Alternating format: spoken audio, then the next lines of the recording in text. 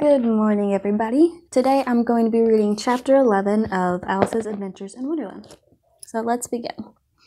Chapter 11, Who Stole the Tarts?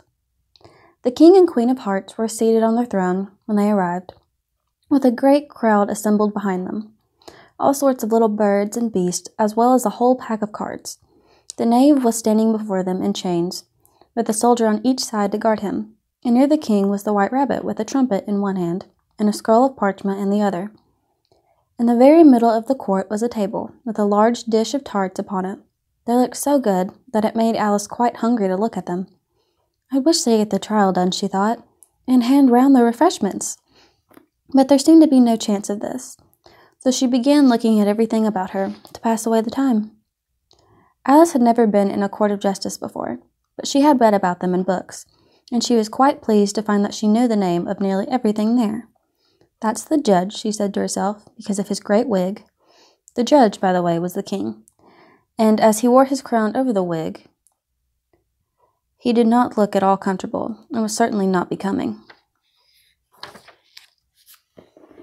And that's the jury box, thought Alice, and those 12 creatures.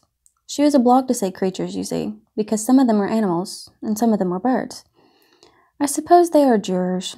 She said the last word 2 or 3 times over to herself, being rather proud of it, for she thought, and rightly too, that very few little girls of her age knew the meaning of it at all.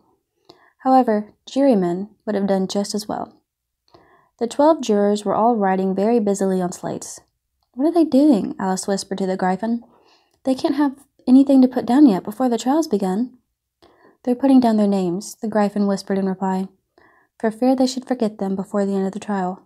"Stupid things!" Alice began in a loud, indignant voice. But she stopped hastily, for the White Rabbit cried out, "Silence in the court!" And the king put on his spectacles and looked anxiously around to make out who was talking.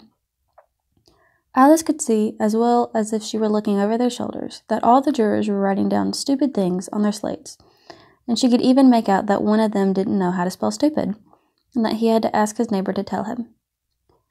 A nice muddle their slates will be in before this trial's over, thought Alice. One of the jurors had a pencil that squeaked. This, of course, Alice could not stand, and she went round the court and got behind him, and very soon found an opportunity of taking it away.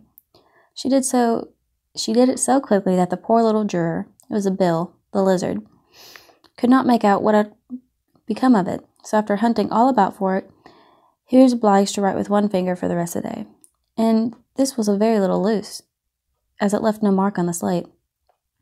"Harold, read the execution," said the king. On this, the White Rabbit blew 3 blasts on the trumpet, and then unrolled the parchment scroll, and read as follows. "The Queen of Hearts, she made some tarts, all on a summer day. The Knave of Hearts, he stole those tarts, and took them quite away." "Consider your verdict," the king said to the jury. Not yet, the rabbit hastily interrupted. "There's a great deal to come before that." "Call the first witness," the king said, and the White Rabbit blew 3 blasts on the trumpets and called out, "First witness." The first witness was the Hatter. He came in with a teacup in one hand and a piece of bread and butter in the other. "I beg your pardon, your majesty," he began, "for bringing these in, but I hadn't quite finished my tea when I was sent for." You ought to have finished," said the king. "When did you begin?" The Hatter looked at the March Hare, who had followed him into the court, arm in arm with the Dormouse. 14th of March, I think it was," he said. 15th, said the March Hare. 16th, added the Dormouse. "Write that down," the king said to the jury, and the jury eagerly wrote down all 3 dates on their slates, and then added them up, and reduced the answer to shillings and a pence. "Take off your hat," the king said to the Hatter. "It isn't mine," said the Hatter. "Stolen!" the king exclaimed, turning to the jury, who instantly made a memorandum of the fact. "I keep them to sell," the Hatter added as an explanation. "I've none of my own. I'm a Hatter." Here the queen put on her spectacles and began staring at the Hatter, who turned pale and fidgeted. "Give your evidence," said the king, "and don't be nervous, or I'll have you executed on the spot." This did not seem to encourage the witness at all. He kept shifting from one foot to the other, looking uneasily at the queen, and in his confusion he bit a large piece out of his teacup instead of his bread and butter. Just at this moment, Alice felt a very curious sensation, which puzzled her a good bit, until she made out what it was. She was beginning to grow larger again, and she thought at first she would get up and leave the court, but on second thought, she decided to remain where she was as long as there was room for her. "I wish you wouldn't squeeze so," said the Dormouse, who was sitting next to her. "I can hardly breathe." "I can't help it," said Alice very meekly. "I'm growing." "You've no right to grow here," said the Dormouse. "Don't talk nonsense," said Alice more boldly. "You know you're growing too." "Yes, but I grow at a reasonable place," said the Dormouse, not in that ridiculous fashion. And he got up very sulkily and crossed over to the other side of the court. All this time the Queen had never left off staring at the Hatter, and just as the Dormouse crossed the court, she said to one of the officers of the court, "Bring me the list of singers in the last concert," on which the wretched Hatter trembled so that he took off both his shoes. "Give your evidence," the King repeated angrily, "or I'll have you executed, whether you're nervous or not." "I'm a poor man, your Majesty," the Hatter began, in a trembling voice, "and I hadn't begun my tea, not above a week or so. And what with the bread and butter getting so thin, and the twinkling of the tea—" "The twinkling of the what?" said the King. "It began with the tea," the Hatter replied. "Of course twinkling begins with the tea," said the King sharply. "Do you take me for a dunce? Go on!" "I'm a poor man," the Hatter went on, "and most things twinkle after that. Only the March Hare said—" "I didn't," the March Hare interrupted in a great hurry. "You did," said the Hatter. "I deny it," said the March Hare. "He denies it," said the King. "Leave out that part." "Well, at any rate, the Dormouse said," the Hatter went on, looking anxiously round to see if he would deny it too, but the Dormouse denied nothing, being fast asleep. "After that," continued the Hare, "I cut some more bread and butter." "But what did the Dormouse say?" one of the jury asked.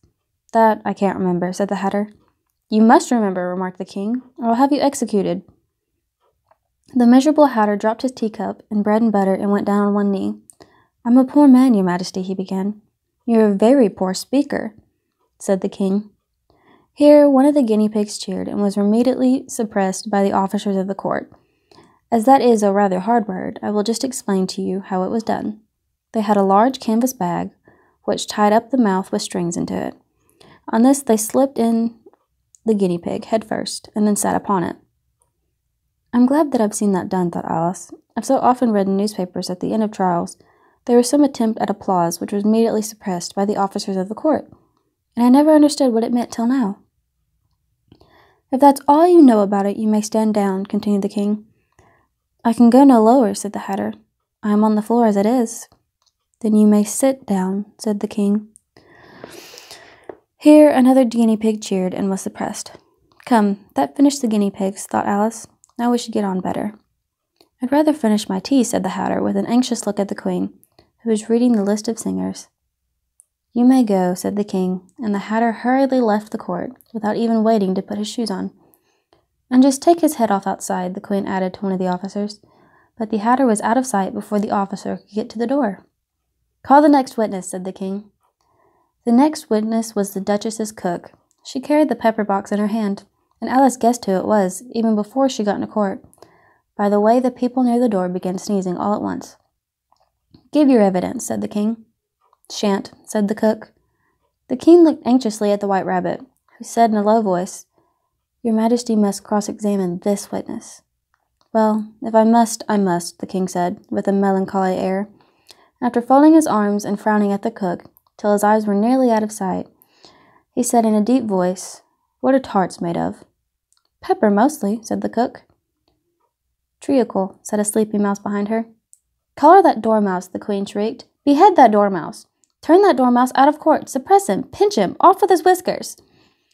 For some minutes the whole court was in confusion, getting the dormouse turned out, and by the time they had settled down again, the cook had disappeared. "Never mind," said the King with an air of great relief. "Call the next witness."